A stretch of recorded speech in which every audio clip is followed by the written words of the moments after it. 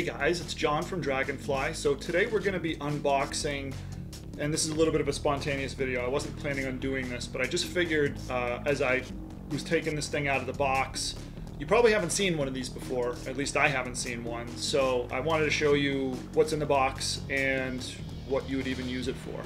This is a Jeyi mobile NvMe M.2 to USB 3.1 Type-C adapter. If that isn't a niche product, I don't know what is. It was almost 70 bucks, so this wasn't cheap. And let's go ahead and open it and see what's in the box. We got a customer service card. I'm not going to worry about that. We have a USB 3.1 to Type-C adapter, not very long, so that's going to be an issue. Bunch of tiny screws and a tiny screwdriver, and probably some kind of instruction manual. Probably not going to be looking at that too much. And then we have the case. It looks like a heatsink too. So, I mean, it is made for an M.2 drive, and they do get hot. So, this is going to be interesting. Let's get that a little bit better focused here. Little toolbox. So we'll start by opening the what looks to be the actual case itself. And there you go. It's red. Sorry, I gotta get out of the light. Lighting is really tough for me. I'm not very good at it. So you got a nice looking red case. It's held together with a couple rubber bands. And there is your adapter. There's your M.2 adapter. Obviously the drive goes there. And your USB-C connection right there. Sorry, I'm not good with lighting. So that's that. And now I see we definitely got ourselves a heatsink here.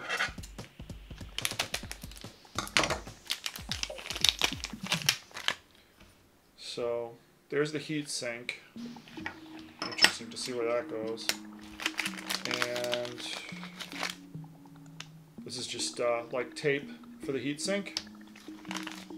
So I am probably going to be looking for instructions at this point because I want to make sure I do this right. I'm trying to figure out where this heatsink's even going to go. It can't possibly go there. Maybe it goes on the bottom. I'm thinking maybe it goes like that. Find out in a minute. And then we have all of our little screwdrivers and stuff.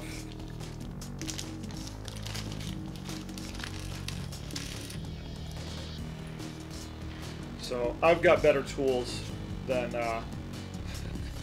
baby's first Phillips head, but I don't know, I guess at least they give you some. And this just looks like more tape. Yep, it is. Whoops. Okay, don't open that. So this is not instructions. So this didn't come with instructions. I guess you're kind of on your own to figure out. You got 4 tiny screws, 2 what look to be kind of hard drive, typical hard drive style screws. You get your 2. I'm sure these are like M.2 standoffs, I think they're called. I was going to say jack stands. And that's kind of it. So I guess I'm on my own to figure out how all this stuff goes together. I'm assuming the heatsink goes on the bottom because there's no text or anything on the bottom here. And you have you do have a logo and an arrow on the top, so I wouldn't assume you'd want to be covering that up with the heatsink. And then inside, you just have this. This thing is loose. I mean, this would come out right now. So obviously, this needs to be secured. So I may go looking for some assembly instructions here. And come back and put it together. Hang on. Okay, now this just went from an unboxing video to probably a tutorial video because This didn't come with any instructions. I went to the website, no instructions there, and I searched YouTube and nothing there. So I think this may end up being the only YouTube video that actually shows people how to do this. And I just wanted to have it out there in case somebody runs into the same thing that I did, because you get a kit, you have different kinds of screws, you have different kinds of standoffs, you have this giant heat sink, and you have, you know, one piece of tape that's obviously for the heat sink, but then you have other pieces of tape, and I wasn't exactly sure where they went. Obviously, it's all for cooling. So I will tell you this, these two standoffs that it come with, these tiny little standoffs, well, hold on. The reason why you'd even want one of these, or need one of these, at least for me in my case, is that I've been sitting on this 970 Pro for a couple months now. You know, I paid $500 for the drive, and I haven't really had the time or the motivation to swap it out of my computer. And I have an issue because the current, there's only one M.2 slot in the actual computer, and M.2 duplicators are expensive. They're hundreds of dollars. So the fix is that you buy an adapter kit like this, where I can hook that drive into a USB-C slot, and then I can clone my current M.2 to this M.2, and then I can theoretically swap them if this all works, and then I'll be using a 970 Pro. Won't that be nice? Sure. So I get this adapter straight from China, no instructions, and nothing online. So I tinkered with it for about an hour, and I finally I think I've got it figured out. So that's what I want to show anybody here. So I think that these two standoffs are for the different size NvMe and M.2, different size than this, which is the larger. This is the largest size that this can accommodate, as you can see. And it goes, you know, it goes right out to the end, which you can obviously see, right? We're going to get to that in a minute, so I'll give you plenty of airspace with that. So here's the deal. When it comes, the adapter itself is not attached to the case at all. And what we found out is that this is all copper cooling right here, there, and then on this side, it's all copper cooling. And it basically already has a built-in standoff for like a full-size NvMe right there drive. So what I was playing around with the whole time was just trying to figure out how to get the standoff to work with my drive, because it didn't make any sense. And yeah, so this is going to go on this side, right? And then this goes on this side. Sorry, I just want to make sure I get the orientation right. Yeah, okay. So long story short, for a full-size NvMe like a 970 Pro or a 960 Pro or even an Evo version, all you're going to do is you're going to put in your M.2 drive, and you're just going to use one of these two kind of like hard drive style screws right here. Not the super thin one, okay, because there's two different kinds of screws. You have a super thin one, and then you have like a typical hard drive style screw. So, of course, yeah, I'm really kicking ass on this video, huh? Wow. Okay. These tiny screws right here, these tiny long ones, they go into the case itself after you've mounted the hard drive in it, and they keep the case together. These like hard drives, typical hard drive style screws, like this one with the long flat head. Hold on, let me flip it around. That, you just use one of those to secure your M.2 into the adapter itself. It goes right here. And that is all you need to do for a full-size M.2. These standoffs are probably for different size drives, and I'm not going to use them, so we're going to they're out of the picture now. So here's the other question mark, right? You get these little cooling strips. That's what these are. They're adhesive cooling strips, and they're supposed to go on the, you know, because this is sitting in like this. It's sitting in the case like this. And this is important because these drives do give off a lot of heat. You don't want to fucking fry your brand new hard drive. Okay, a $500 hard drive in this case. So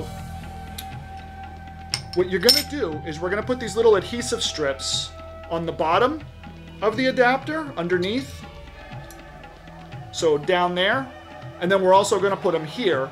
And then they say also to put them on the M.2 drive itself, because the top of the M.2 drive, let me insert it here. is going to be touching the top of the adapter.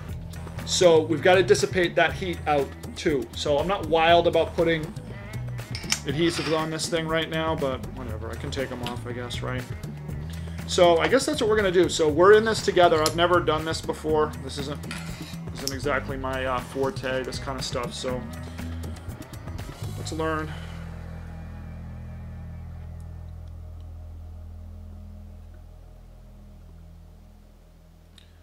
We got one strip. They're super sticky.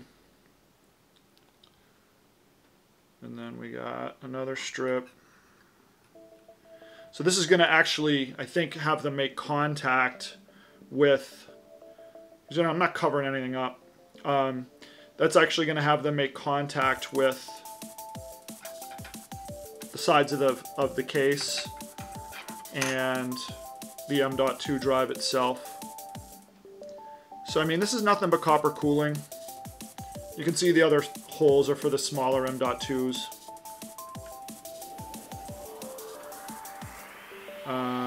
I don't know, they said to put one there too. Whoops. Wow, I'm a winner. I'm gonna hold off on that. Well, alright, so that's the top. So this is gonna be the bottom. That's how that goes. So then these strips are gonna contact the bottom. Now, there's nothing on the bottom of the drive, so that really doesn't matter. The top is what matters. So there's your memory right there. That and that is your actual. That's the actual memory, the NAND or whatever on the solid state. And I think that's actually the controller right there. So we're gonna have to put some adhesives on those as well. So I'm now just inserting the drive as you normally would. We're gonna lock it down, and then I'm gonna grab this screw that I showed you earlier, and we're gonna put it in. And I'm sorry for anybody that wanted like a quick how to do this in 2 seconds. If I had done it 100 times already, I would have made you a 30-second video, but this is my first time doing it, and I'm kind of figuring it out as I go. So there you go. So you can see just that one single screw is all it needed, and now we're fastened. And you can also see that there's some contact being made with those little sticky things that we just put on. So before I run out of sticky here, let's put a couple more on. So these are gonna go here, and these are gonna be coming off when I'm done with this, that's for sure. But anyway.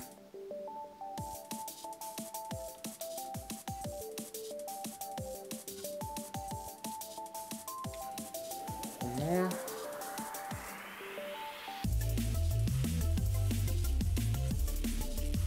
Okay, so now we get that, and then we can put the case together. So you can see there's a notch there, and that's been my main thing that I've been dealing with here. So now the case is together. We got the M.2 drive going on in its adapter.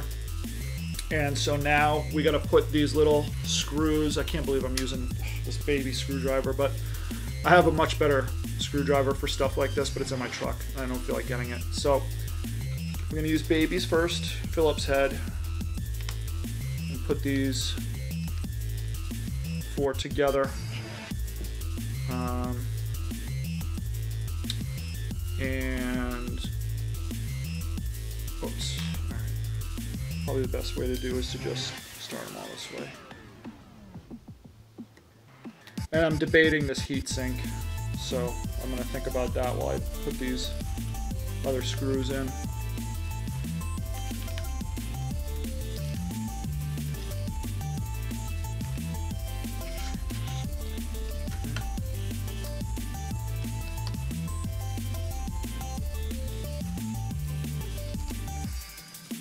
Okay, so now we have a secure case. There we go. We got our USB-C connection right there.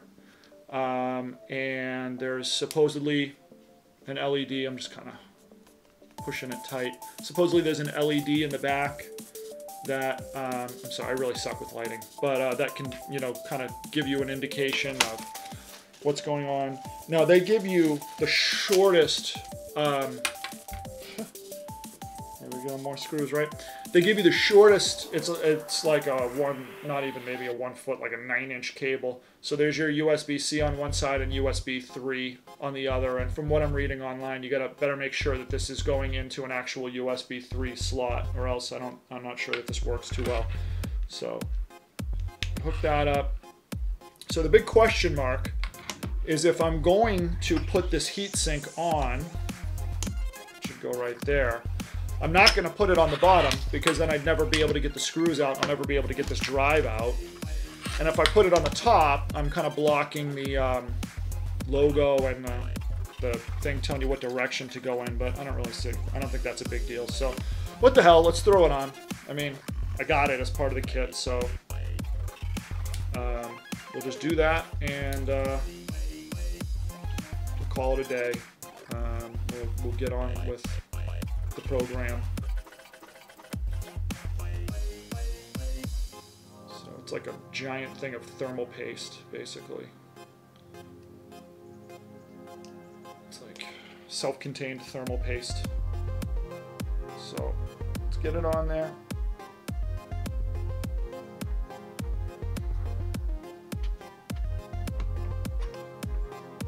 Put this.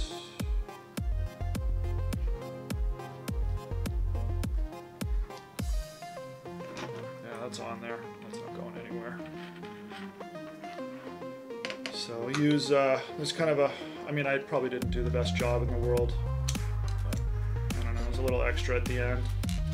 The mileage may vary with that. You can probably just rip it off. Yeah, it just rips off. So there you go. So there you go. We've got the adapter done. And that was a little bit more of an adventure than I was expecting. Now the big question is kind of, if I have to use this again, I'd have to get more of this sticky stuff because it's all going to be on this hard drive now. But anyway, that's it. So now we're going to get on with cloning the actual drive. All right. Thanks for watching.